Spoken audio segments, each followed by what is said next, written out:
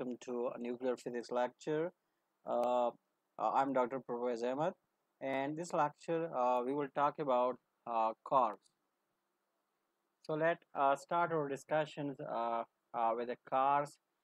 So most of you people, who are working in the field of nuclear physics, are studying the nuclear physics. They knew the fact that most of the matters we see around us is made from protons and the neutrons. I mean, this is the well-known fact. If someone asks you, what is the nucleus being made from? So there's a very simple and easy answer for that questions, and it's that you can easily answer the question that is being made from the protons and the neutrons. So the questions that the people have in mind, that if you were saying that the nucleus is being made from the protons and neutrons, so what are being the particles from which the protons and neutrons are being made? So here we are going to introduce a new concept, a new particles, which is the subatomic particles for the protons and neutrons, which we are saying that uh, we are dealing with the particles which are called quarks. So what are the quarks? So quarks are basically the subatomic particles which constitute protons and a neutron. So let's start the definitions or the discussion again. So you know that most of you people know that that matters we see around us is made from protons and neutrons. So we have the question in mind that what are being the particles, or what can be the particle from which proton and neutrons are made. So the answer for that is which are being composed of up and down cards. I mean, we have to answer the questions that there are further smaller particles whose combinations are made of protons and neutrons.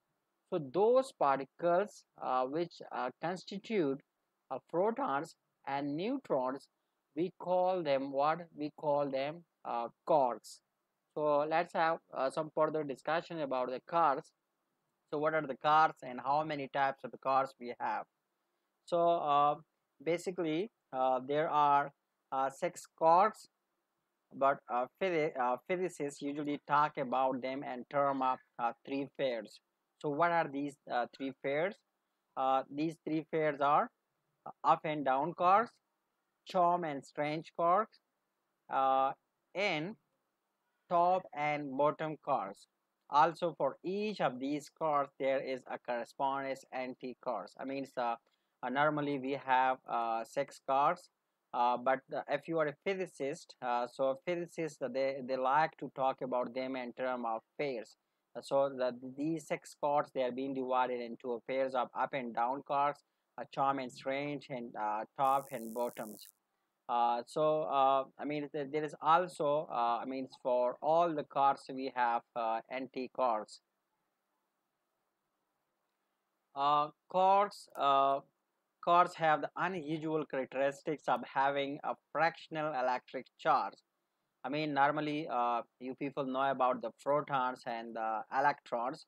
You know that the proton has a charge equal to 1, that is an integer charge.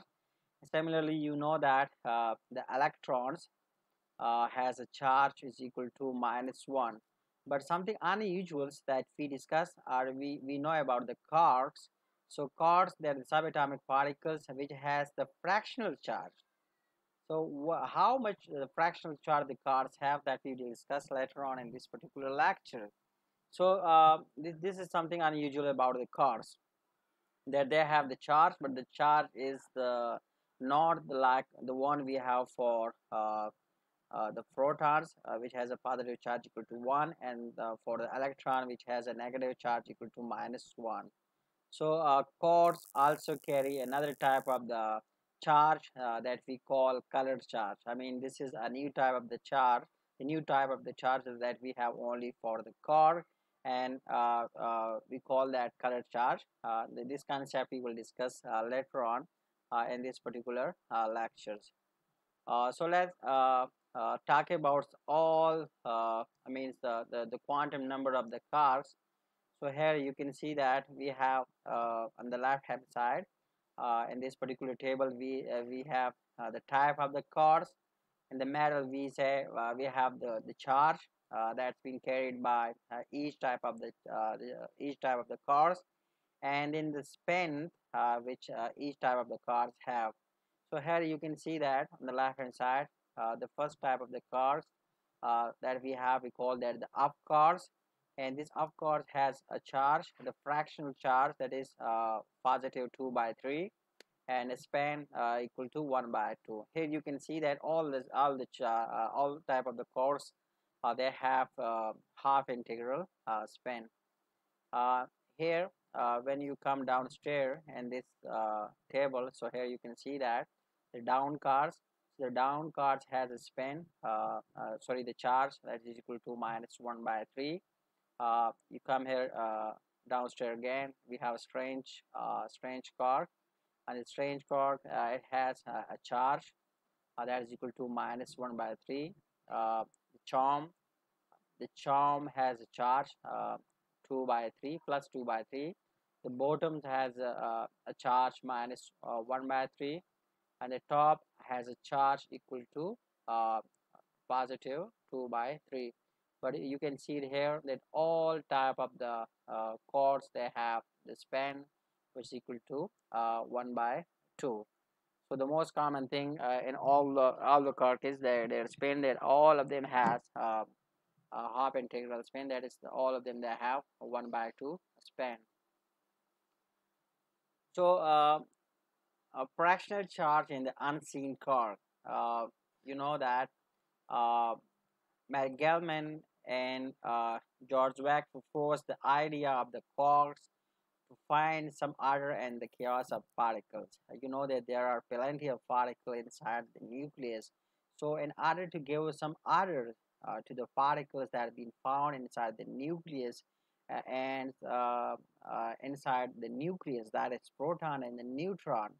So two people who were trying their level best, who were doing some excellent work at that particular time, and that was the time in 1960s, where the people were trying to give some order to the particles that had been found in that particular era.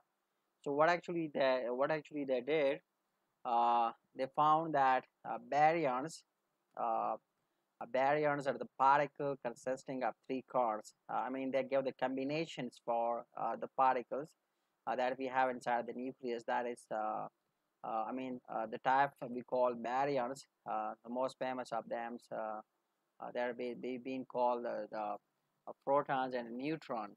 So what actually they suggest, what's been suggested by Mary Gelman and George Zwick, uh, they suggest, according to their suggestions, they say that baryons are the particles consisting of three cars. That is Q, Q, Q. It's a particular combinations for the baryons. Similarly, they are given combinations for the mesons. They say that mesons are the particles consisting of a quark and anti-quarks. So what was the most common thing in these discussions? They say that the cores, the baryons, they are being made from three combinations of the cores, and mesons, they are being made from a combination of the cores and anti-cores.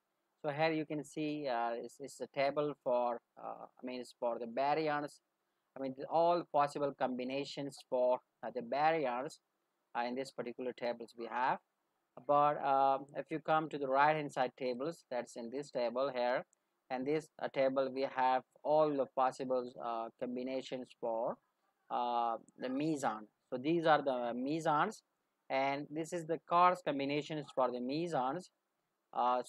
Here you can see that the combinations of the cars for the baryons, these are the possible combinations. So one may have question in mind that how do we know about these kind of combinations and how these combinations are being possible? Why we do not have a combination of 4, 5, or 6 cores, or why we don't have a combination of one cars or two cores? So that we will discuss later on this particular lecture. The same we can have here, that why we have q and that why we have a combination of cores and anti-cores for the meson. So these are the characteristic. I mean, so you know that each combinations give rise to the charge, strainage, and bar. So you can have close look and you can find it for yourself. I mean, you're interested in further discussions, so you can easily find it in some of the well-known book available. I mean, it's on the different website. You can Google that, and you can find it even inside your library. So here's you can see the combinations. I mean, once you know the basic the basic chords, you can easily add up them. You can easily know about the charge and what will be the output charge. You can easily know about the straightness. You can easily know about the bars. So the same you can do for the mesons and the possible combinations, and as a result of that combination you can know what will be the resultant charge and what will be the straightness, and also the type of the particle that is the meson, the resultant mesons. Fractional charge, let's continue our discussion with the fractional charge and unseen cores. So when we have the discussion, so there's arose some problems with introducing cars. So what are the problems? The problems we have is that with the fractional charge, and you people know that uh, the fractional charge never seen before, because the people were only talking about positive charge, and that is +1, and the negative charge and -1, the +1 charge for the protons and -1 charge for electron. So I mean, it is something very strange for the people because they have never seen it before, and cards are not observable. I mean, nobody have seen, nobody have ever observed the cards. So these were the problems. And another problem was that not all the card, not uh, all chords combination exist in nature. I mean, it's another problem. These are some serious problem with the chords. Uh, and it appears to violate the fall exclusion principle.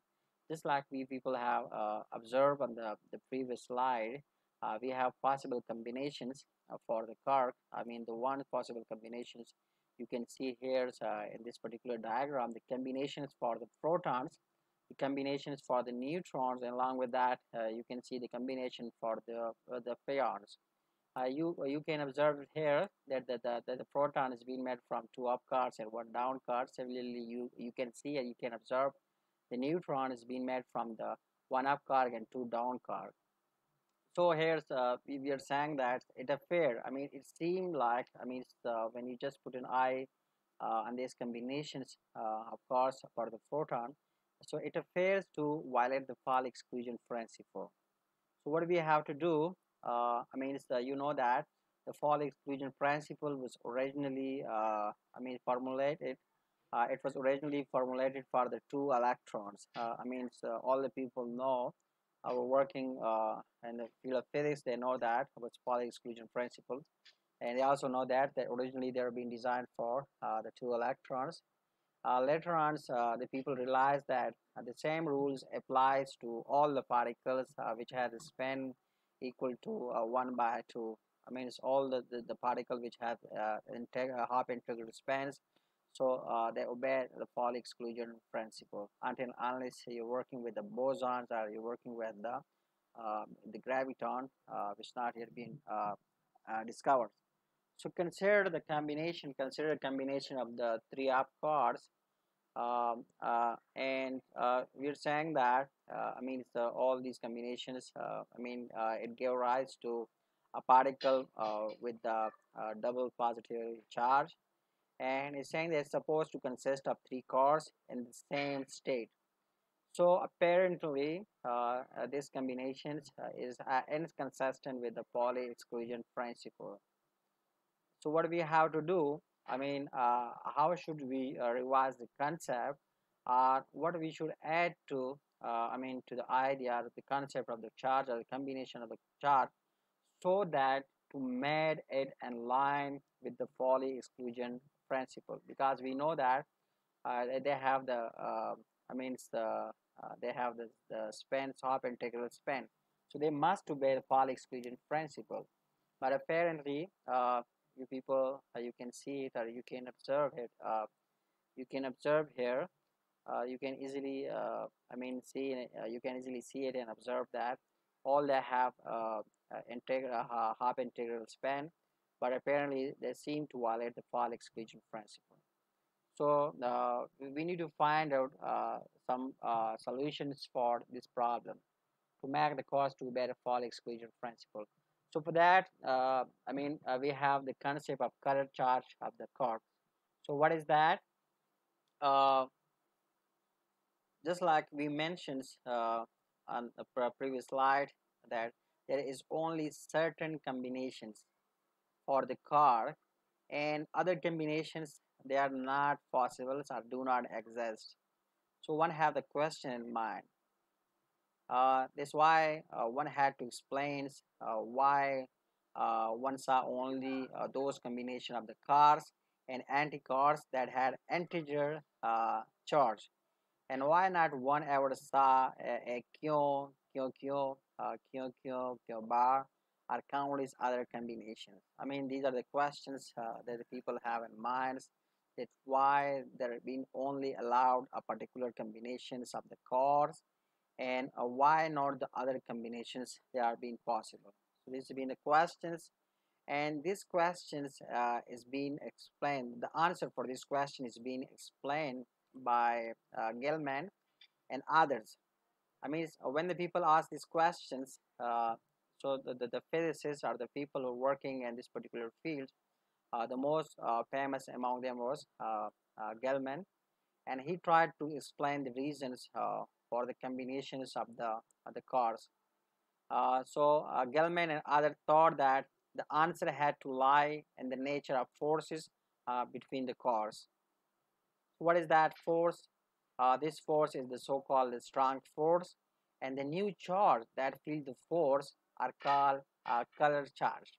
They introduces the concept of the color charge. So what we have, and what they explain, they said that even though they have nothing to do with the ordinary colors, though we can call that the color charge, but it has nothing to do with the original concept or with the original colors. So how they explain this concept of the color charge? So uh, according to Gelman and his friend, they said that they propose actually that a course can have three color charges. What we have next? What are these three charges? Uh, this type of the charge was called color. Why it's called color? Because certain combination of the chords color would be neutrals, in the sense that three ordinary colors can yield white, a neutral color. This was a concept which is being proposed by uh, Gelman in order to make them in line with the Pauli exclusion principle. So what uh, they propose that cars can have three color charges. This type of charge was called color because certain combination of the chords color would be neutral, in the sense that there a sense that three ordinary colors can yield white and neutral colors. Only particles that are color neutrals can exist, which is why only Q and Q bar are seen. That was the being proposed by Gelman. They said that only particles that are color neutrals. They done the combinations of the particles, and they found that if a combinations, they have three combinations for the chords, and combination of chords and anti-chords. So they found that if we have certain combination, we have the combination of chords and anti-chords in such a way, if they color neutral, So according to their proposition, according to their idea, only those car can exist which when they add up and they colors into a neutral color. That is, for example, how we can further explain this. Um, so this concept, I mean, they say that if we have these three chords, like let's suppose we have this combination of chords Q Q Q and Q bar. So if these three they can color neutral, so only this combination can exist, otherwise not. So this concept basically resolve a problem with the Paul exclusion principle. So how we can explain this further? I mean, in a sample word. So sample word you can see here. We have colors. Where we have red colors. We have green color. We have blue colors.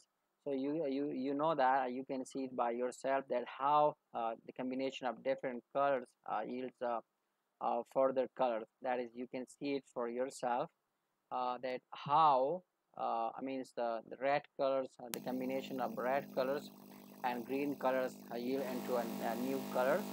And here again you can see that I mean what kind of colors being yielded by the combination of green and blue. Here you can see it here, and you can see it by yourself that if you combine all these three colors, I mean you combine red, green and blue, so you can see here that all of them mean their results into a neutral color, that is white color.